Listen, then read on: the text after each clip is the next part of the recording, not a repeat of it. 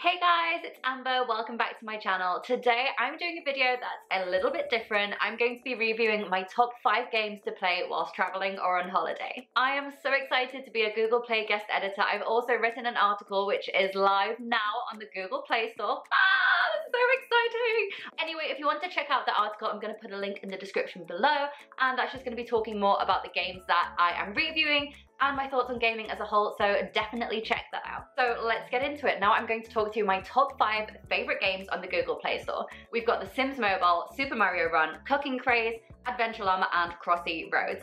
Now, out of all of the games that I played, these ones are definitely my favorite. They're just really reminiscent of my childhood. Some of them are completely new, some of them challenge your brain. The first game that I'm going to be talking about is The Sims Mobile. I'm sure that most of you will have played The Sims before on PC, but now you can actually get it on your mobile. Just like on the PC, this game is a simulation. Just to warn you, it does require a hefty data download at the beginning, so I'd probably recommend when you first download it doing that on Wi-Fi. But then once you're set up and ready to go, you can literally do it anywhere. I played on the underground all the time. I am in love with this game, honestly. It just reminds me of my childhood.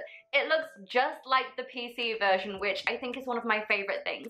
I was kind of worried that they'd try to update it and make it more modern, but the thing is, The Sims was always so far ahead of its time. For me, I just thought it was perfect, and playing it on my mobile, honestly, it just takes me back to my childhood days. Now let's talk about the game's music and sounds. I normally play games with the sound off. I just tend to get really frustrated with the noises really quickly, but with The Sims, I didn't even consider it. I just left the noise on the whole way through. I literally played it for an hour the first time I downloaded it, and I had the music on and the sounds and all of the effects, and I was loving it. I think maybe it's because it's so nostalgic for me. I just really like hearing the Sims muttering to themselves in their own little language. It just takes me back to when I was like 10 years old and I'd come in from school and then just play like 6 hours on The Sims back to back, and then it would be midnight and then my parents would get annoyed at me for staying up. But you know what? I was committed to the game, and that's what matters. My favorite time to play The Sims is actually when I'm on a long haul flight, because you don't need data. It's great. Like I said, you can play it anywhere. So when I've got a flight that's 8, 9, or even 10 hours, normally I just sleep or watch a film, but now I love it because I play this game and honestly it makes time go so quickly. I guess you could say that it's pretty addictive. I mean, when I was younger, I would literally just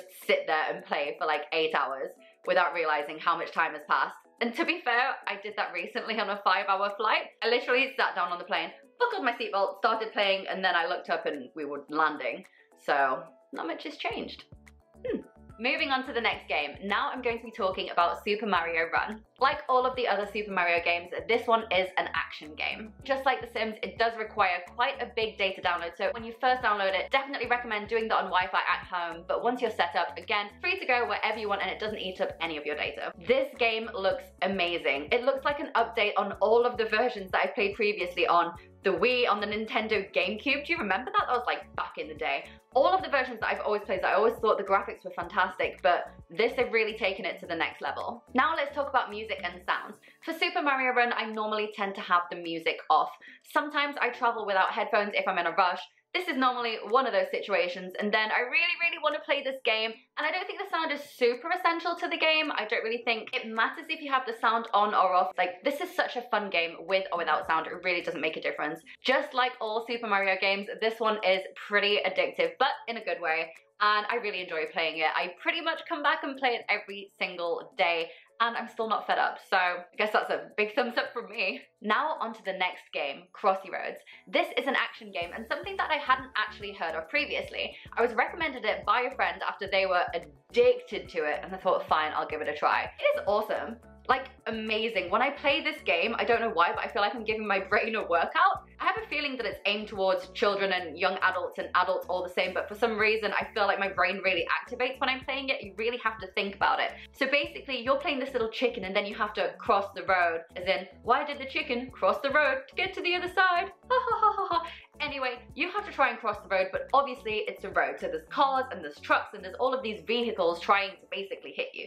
So you have to like hop along as the little chicken, and then there'll be areas in between the roads, so there'll be like grass where you're safe, but then there'll be a river and planks of wood, so you have to like jump onto the plank of wood and then onto another plank of wood and then back onto the land. There isn't really levels, it's just one long game, and you have to see how far you can get without getting hit or dying. And it is like the most stressful thing ever, but in an amazing way. And I just keep challenging myself. Like, I will make sure that I have a new high score every single day. I get super competitive, so I guess it's pretty addictive. addictive as well. This is one of those games that I do like to turn the sounds on. I just like the little hop pop noise and then the water. It's really relaxing when the river's going by and then the vehicles and the honk honk. I just think it's one of those games where it weirdly calms me down. Also, I think when it's a game where it's really competitive and you really get into it, the noises kind of help you get into the zone, if that makes sense. So I definitely play this one with the noises and sounds on. Now let's talk about Adventure Llama. Obviously, this is an adventure game. It's literally in the title. I love llamas, so this game made me very happy. It's quite a simple game actually. I really like it because it's kind of the opposite to Crossy Road. With Crossy Road, you have to be like super on it and make sure that you know exactly what you're doing every second and you have to be aware of everything else going on. Whereas Adventure Llama, I feel like it's way more chilled and it's more relaxing and you don't have to be like super vigilant. You can just kind of lay back and you're playing a llama and it's really cute and fun and the llama's jumping around and there's levels. Oh, and there's daily rewards, which I love. So just for logging in every day, you get some points, which is nice. And then the points add up and then you can get the keys and the keys unlock boxes and the boxes unlock new challenges and levels and new llamas. I had a rainbow llama the other day. It was like the best thing I've ever seen. I didn't even know if you can get rainbow llamas. I mean, to be fair, in real life, you probably can't get a rainbow llama, but in the game, I unlocked a rainbow llama and it made me very, very excited. For Adventure Llama, I actually kept the sounds and music turned off. I'm not too sure why, I just kind of felt that I didn't need it, and I played it with and without the sounds, and to be honest, I don't really think it adds to the gaming experience. It definitely doesn't take anything away. So for me, I tend to play this a lot when I'm actually walking somewhere, so it doesn't require too much concentration that you don't know what's going on around you. I keep the sound off so I can still hear everything around me, but I still have a lot of fun playing it when I'm walking down the street. It is a super fun game and it is so easy to get used to. Compared to the other ones, it's less addictive. And now onto the final game, Cooking Craze. This game is a challenge game and oh my goodness, I am obsessed. I hadn't heard of the game previously, and then one day I was looking through the Google Play Store and I thought, you know what? I kind of want to try a new challenge game. When I like a game, I tend to just play it over and over and over. So I thought I would introduce a new game into my repertoire. In real life, I'm the worst cook. I literally burn water. Don't think that's physically possible, but somehow I manage it. Cooking Craze is such a visually impressive game. There is so much going on at one time. You will never ever get bored. So what about the sounds and music on this app? I love having the sounds on this app. The noises are so funny. You get customers coming in, and then as you build up the levels, you have more and more customers, and then you serve multiple customers at the same time whilst cooking like multiple food items. And there's so many noises that when you cook the food, you have like the sizzling and it goes tss, and then the customers are kind of blah, blah, blah, blah, blah, when they ask their order. There's just so many noises going on, and I don't know why, but I find them really, really entertaining. So for me, this is one of those games where you have to have the sounds on. My favorite time to play this game is either when I'm on a long car journey somewhere or actually just before I go to bed at night. I am guilty of spending half an hour playing Cooking Craze every day before I go to sleep. Do I think this game is addictive?